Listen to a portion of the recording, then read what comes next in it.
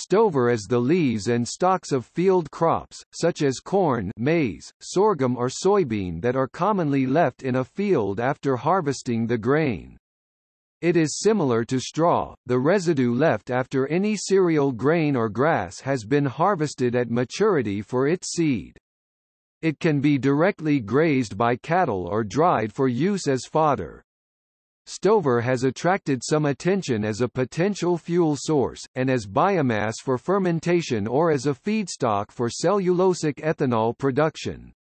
Stover from various crops can also be used in mushroom compost preparation. The word stover derives from the English legal term a stovers, referring to the right of tenants to cut timber.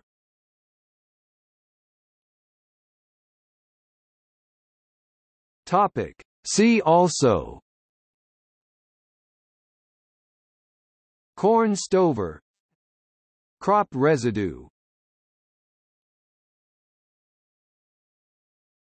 Topic. Notes.